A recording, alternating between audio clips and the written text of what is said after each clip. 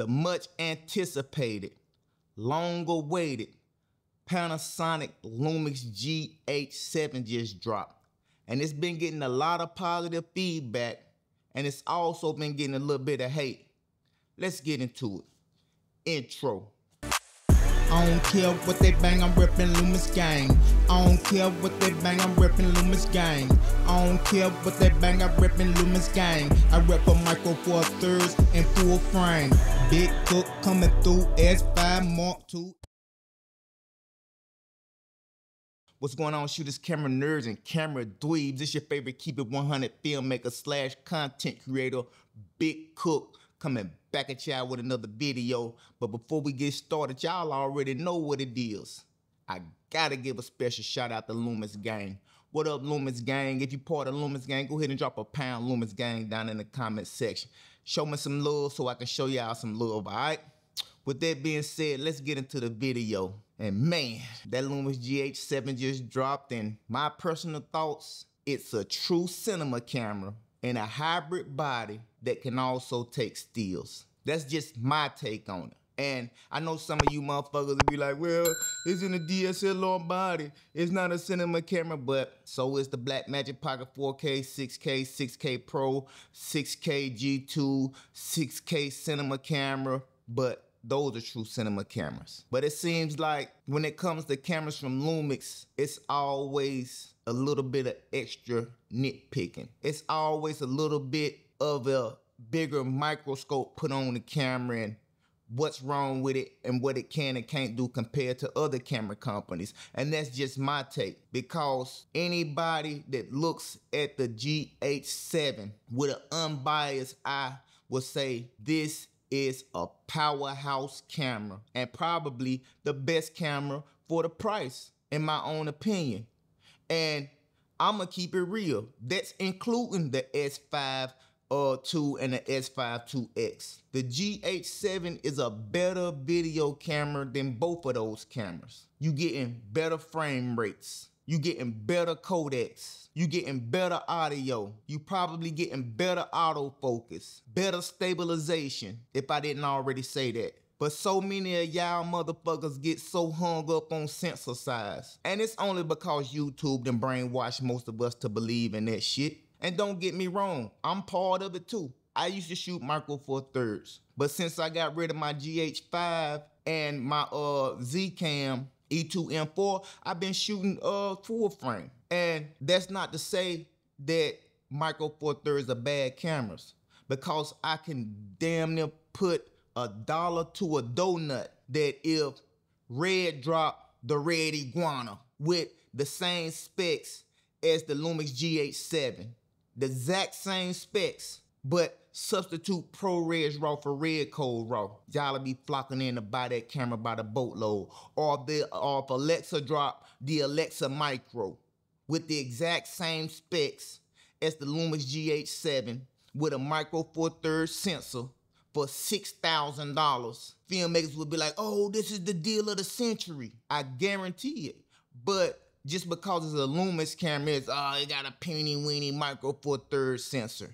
But what is coming out of that sensor? What are filmmakers getting out of those sensors? Because when I watch micro four thirds videos, they have some of the most beautiful imagery out here. And it's only the vocal whores who scream that full frame shit. Now, I'm not talking about for photography. I'm talking about strictly for video, which this camera is probably 70% video, 30% photo, if that. But in this camera, you are getting so many premium cinema features, like all of the cinema tools that us Lumix users are, used to by now.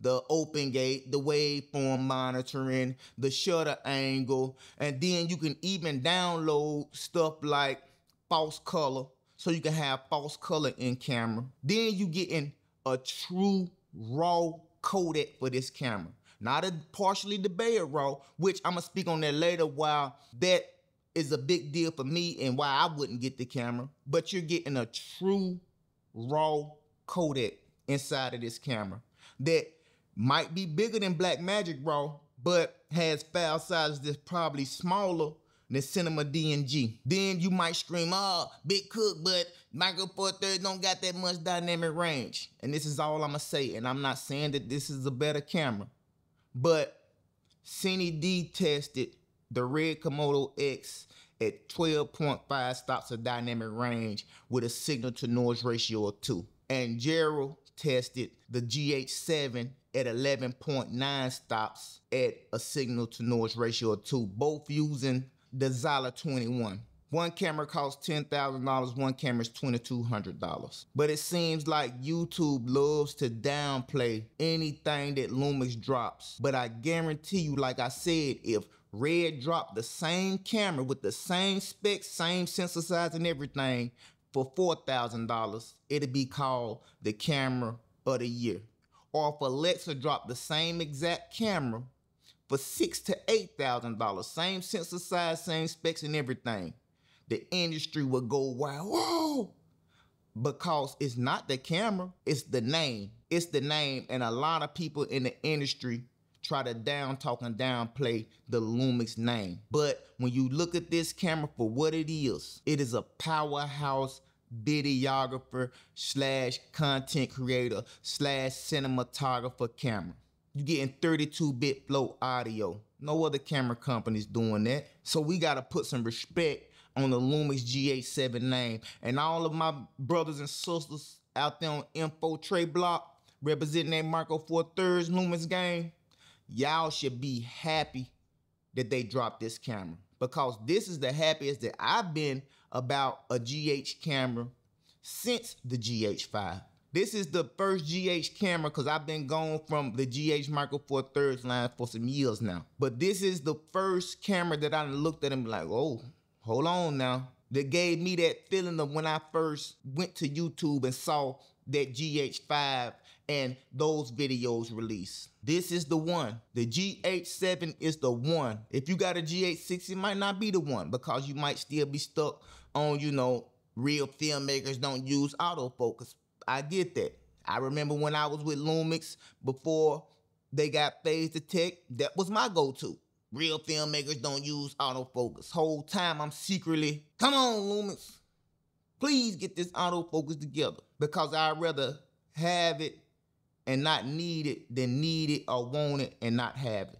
But anyway, back to the GH7. You getting a camera with all these video features. I don't think no camera in this price range is touching it, because you're getting real, true cinema camera features. Then you're getting real mirrorless hybrid camera comforts. You're getting all of the cinema camera codecs. You're getting all of the cinema camera tools, filmmaking tools that are in professional cinema cameras. Then you add on top of that, you're getting the mirrorless camera hybrid autofocus. You're getting the mirrorless camera hybrid stabilization that brings convenience to these jobs that cinema cameras don't offer. The only cinema cameras that offer that is maybe something like the Sony Burano. That's 25 bands plus. Or the FX3, that's 4 bands plus. Or the FX30, which is only $1,500. But outside of the Sony autofocus, which, you know, I think sometimes a lot of people try to overplay or overhype, the GH7 is smashing in every other facet. And if Micro Four Thirds sensor size is that much of a big of a deal to you, why not just speed boost that bitch? Now you got the cinema standard Super 35. I think that the GH7 is a camera that says, okay, this is where we at. The only other cameras that I can say are touching it is the Nikon Z8, Nikon Z9, because those cameras have the same features. But those cameras coming in at $4,000 and $5,500 or $5,000 respectively. This camera is $2,200, and you're getting professional video features, professional top-of-the-line video codecs, and professional top-of-the-line audio solutions. But it's a Panasonic though, so we gotta push it down.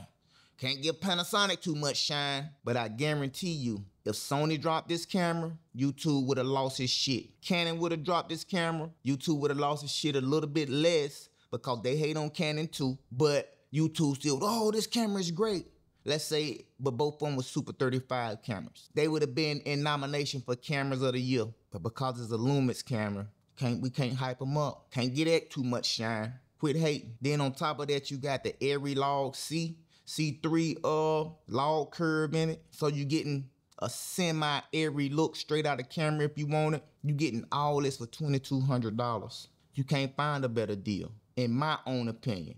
And if you don't like Micro Four Thirds, then that's cool. I understand. I don't shoot Micro Four Thirds, and I'm not gonna get this camera. And it's not because of its Micro Four Thirds. The only reasons why I'm not getting this camera is because, for one, I don't shoot with multiple lens mounts. If you watch my other videos, I say that shit. I only buy Lumix S lenses. I don't even adapt the Canon EF.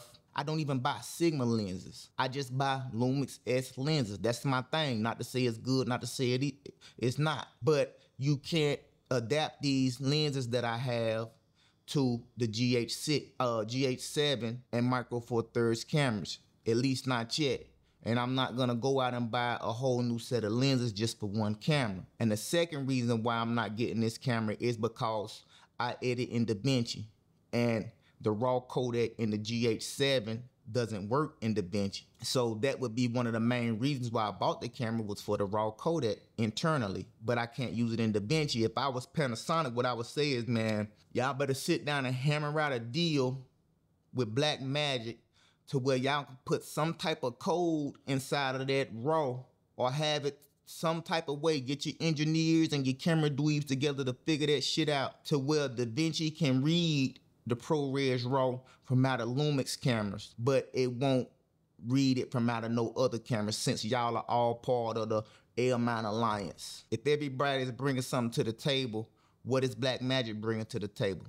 What, RAW externally? Shit, you gotta buy their monitors to do that. So that's still a profit for them. I got a Blackmagic Video Assist, and I like the image coming out of it, but I had to pay for that monitor in order to use that. So y'all holler at them to figure out if y'all can hammer out a way to put some type of code or something inside of that GH7 ProRes RAW to where it open and play in DaVinci and edit in DaVinci, and then y'all have a real winner. But outside of that, me looking at this camera, for what it is a powerhouse. It is a motherfucking powerhouse. There's no way around it. Micro Four Thirds users, rejoice. If I was just getting into the game, I would darn sure look at it, take a serious look at it, and probably get it. Because I really didn't get brainwashed into the full frame shit until YouTube. Full frame, Micro Four Thirds is dead, the penny weeny sensor, bad and low light. But I've made some of my best work with the Lumix GH5 and the Zcam E2 M4, which had small 4/3 and Micro Four Thirds sensors. Had the most fun shooting with the Lumix GH5, with that great image stabilization, with those small lenses. It didn't feel like a job at all. So the Lumix GH7 gets the Big Cook approval as a powerhouse, true cinema camera that also can take good stills. With that being said, one love the Lumix gang. You already know what it is, Vlog or no log. But remember, no matter what camera or system you using, keep learning, keep shooting, but above all, keep having fun with this camera shit. Big Cook, gone. Lumix gang.